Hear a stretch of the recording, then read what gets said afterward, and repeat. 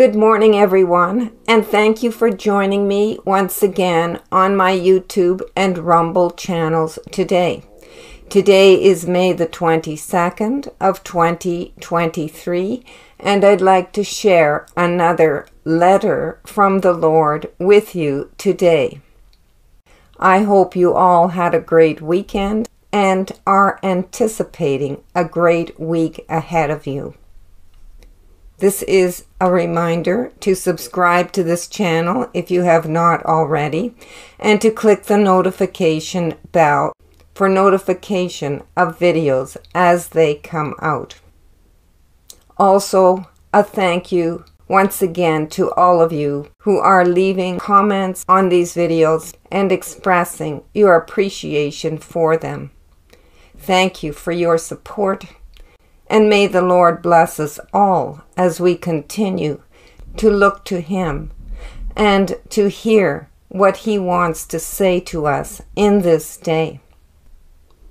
The message the Lord is sending to us this morning is that He is hearing our prayers, that He is going to avenge His elect. Many of us have been hoping for a change in the world, in the way things are going on in the world, so that things would go back to what we considered normal. And though we may have put our hope in that and have expectations for the fulfillment of that hope, in this word today, the Lord is encouraging us that there will be change. However, He's not addressing the affairs of the world. He is telling us that He is delivering us out of the affairs of the world. And of course, as I'm preparing this word to send out, the Lord reminded me of His people coming out of Egypt. Things did not change for the better for them in Egypt, but the Lord intervened to deliver them out of Egypt. And so I hope as you hear this word today, you will be encouraged that the Lord is on the move, that He is bringing vengeance, and that He will deliver us out of the hands of the enemy. This word today is titled, I Will Avenge My Elect. As I journaled this word, a heartfelt prayer rose from within me, and so I will share that prayer that prompted this word coming forth, as well as scripture references. I'll begin. Let there be love shared among us. Let there be joy in our hearts. Lord, let the river roll, bringing justice to the nations. Lord, let the light of your lampstand burn brightly. Let every man, woman, and child come to you in complete abandonment. Let every shadow flee. Bless the Lord, O my soul. Bless His holy name. All heaven and earth rejoice in you, O Lord. For you are high above. You are exalted high above all the earth. Your beauty and your glory are beyond measure, and you reign over all. Romans 12, verses 18 through 19. If it is possible, as far as it depends on you, live at peace with everyone. Do not take revenge, my dear friends, but leave room for God's wrath. For it is written, it is mine to avenge. I will repay, says the Lord. In this scripture passage from Romans, the Lord is telling us that He will avenge us from our enemies, that it is not our responsibility to avenge ourselves. 2 Kings 17, verses 38 through 39. Do not forget the covenant I have made with you. Do not worship other gods. Rather, worship the Lord your God. It is He who will deliver you from the hand of all your enemies. This scripture passage from the Old Testament highlights the Lord's affirmation to His people that He will deliver them from all their enemies. I'll begin reading this word. Let every voice join in to worship the Lord of hosts. Unite in harmony into a love song unto the Lord, for the Lord is coming. Your bridegroom soon will appear, and all pain and suffering will flee. For when He comes, He will roll back the darkness of the night, and a new day will dawn. Be patient, my children, for just a little longer, and we will be together forever. Just a little longer, and I will wipe away every tear. My love for you is great, and I will not leave you nor forsake you, but I will come.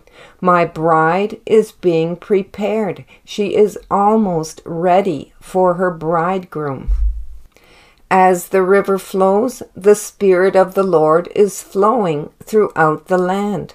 The waters are waters of holiness, for in this day all men will turn from their wicked ways and be drawn into holiness. The flood of my Spirit is about to be released upon the land, and everyone will be encompassed by the waters.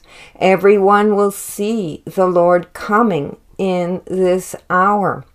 Take heart, you who fear the Lord, for your God will avenge you. He sees every injustice done to you. He hears the cry of your heart to be avenged of the enemy, and He will come to you and justify your cause. He will come and take back the ground the enemy has stolen, for His mercy is great, and His faithfulness is to the skies.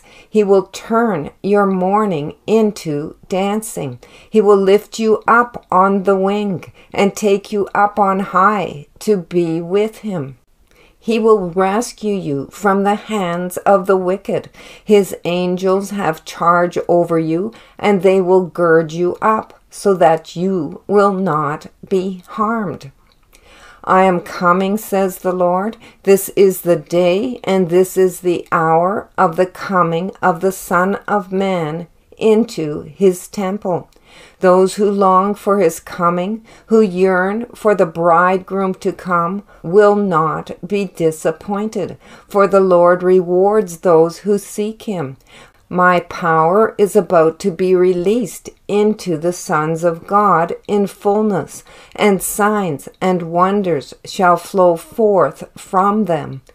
This is the day when the righteous shall shine forth, and their brightness will outshine the sun. This is the day, and this is the hour. Behold, I stand at the door, and am about to come in. Open your heart to me, and receive the fullness of the Son. Invite me to come. Call for the bridegroom. Call for Him with all your being, for the Spirit and the bride will say, Come, and He will appear. Hear, O hear what the Spirit is saying. Walk the narrow way. Do not look to the left or to the right, but stay focused on the direction I have pointed you in. Do not fear the circumstances. Do not let them dictate to you, but keep in your heart everything that has been shown to you. In time, every word that has been sent to you will be fulfilled. There are hurdles along the way, but as you come to each one, take it on and do not give up. Do not flag in zeal, but press on, for the pathway has been laid out before you, and as you continue in the way, you will reach the mark. The doors are opening before you, says the Lord. Do not premeditate what you will do from day to day, for you will be amazed at how quickly the doors fling open before you, and you will see it is nothing of yourself, but it is the work of my Spirit going before you, preparing the way. Faint not, fear not, for the Lord your God is coming to take his rightful place as Lord of heaven and earth. Those who are willing to be used of the Lord to bring the nations into repentance will be rewarded greatly. They shall rise up, mount up with wings as the eagle, and they shall glide with the Lord in the heavenlies. They shall not be harmed by the tribulation that is coming upon the earth, but they shall be lifted up and soar above it. Great stress will be upon the people, and great anxiety will be upon the whole earth, and the people shall mourn at the coming of the Lord. But those who have been prepared for this time will glide above it, says the Lord. As we can see in this word today, the Lord is encouraging us that he is delivering his people. However, it may not be in the way that we have expected to see it. The Lord has told us that this world is passing away, that he is bringing something new. And so in this word today, we can have a fuller understanding of what he is referring to. He is telling us that we will be lifted up and out of the tribulation, that he is coming as the bridegroom to take his bride to be with him. And so we will be lifted up and out of all the destruction that is coming upon the earth.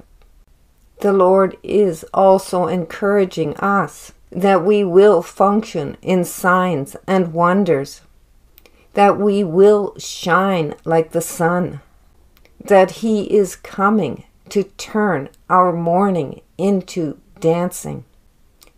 The Lord is encouraging us that he will avenge us, that he will deliver us from all of our enemies, that we don't have to fight this battle, but to only keep our eyes on him, our bridegroom, who is coming to take his bride to be with him. I hope this word today encourages all of you who are listening. The Lord is speaking loudly and clearly about his return and about his plan for his people. May we have the patience he is asking us to have for just a little longer, not to give up, but to wait for his appearance. May the Lord bless us all as we wait for him. May he give us his peace, that we would not be anxious about the things going on in the world, but that we can be confident that our God will come and avenge us. Thank you for listening today. Have a great afternoon, and we'll talk to you again in the next video. Love and blessings in the name of the Lord. Bye for now.